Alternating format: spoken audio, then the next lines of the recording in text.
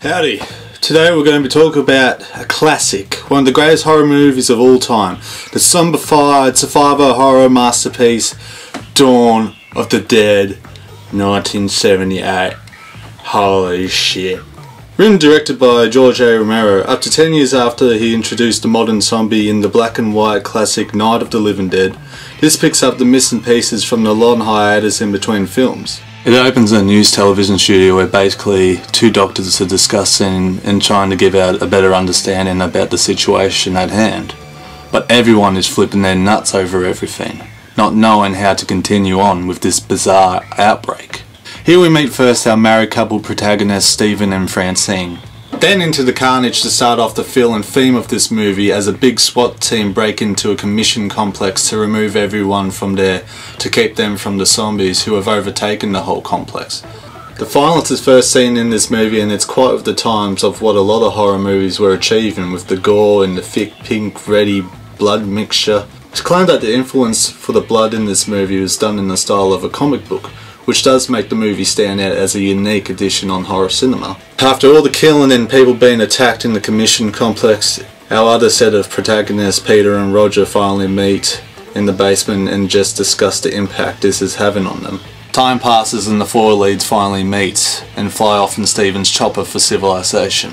They stop for gas, and this scene gets to testing how vulnerable at first is Stephen and Fran to the zombies. This scene is finished off with a brutal special effects moment when the zombie's dome gets cut right off by the helicopter blades.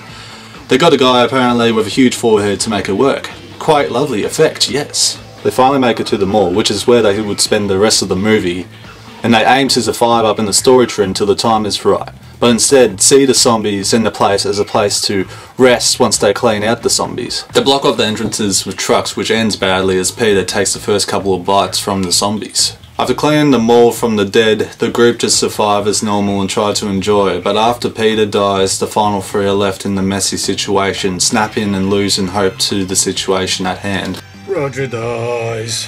A group of bikers spot the helicopter up in the mall roof and aim to take over the place. When in, the bikers fuck around with all the work they'd done and make a mockery of the dead.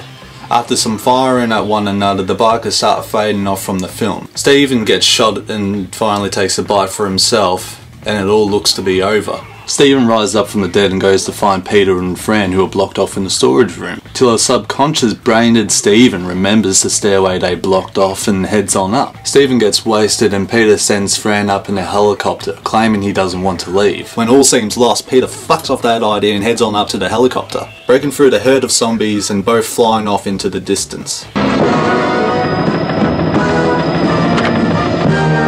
The original ending had them both killing themselves, with Fran putting her head up in the helicopter blades and Peter shooting himself, and kind of makes it a savior in the end for what they did, keeping that ending, because once all this crap is gone through, you feel a relief, you feel like you've accomplished what they've accomplished and escaped with them. This movie's got to be one of the best movies coming out of the 70s, which is a tough decade due to such great movies like The Texas Chainsaw Massacre, Halloween, The Exorcist, and more dominated in the genre. But the sheer thrill and entertaining power this movie has just makes it stand out that much more. It sends a subtle message to then, and even in current times, the local retail fiends that swipe through the malls and become the zombies from things like advertising, money, prices, items and so on. As far as George Romero films go, as great as a lot of his other works are, this has got to be my favourite, if not my favourite, and it's got to be my most repeated film in my whole collection. With these forms of creatures that George Romero popularised in Night of the Living Dead, he changes more up from horror to, as Dawn of the Dead is, in my eyes, a nightmarish adrenaline rush as we see these zombies attack these four survivors and stay in this hellish, almost claustrophobic environment the entire film. Great fucking movie, great soundtrack by Goblin, great acting, great special effects, great story, great. Thanks.